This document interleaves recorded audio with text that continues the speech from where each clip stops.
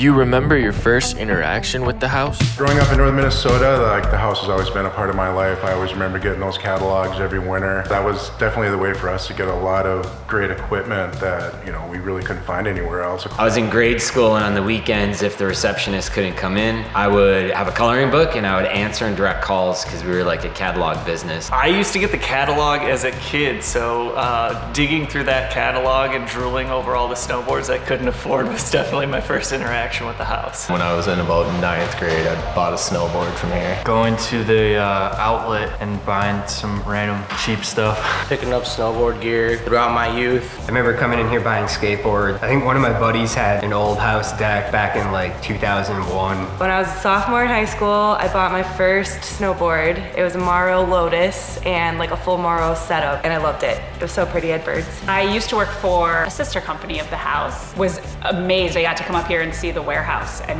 I'd never seen so many snowboards in my life.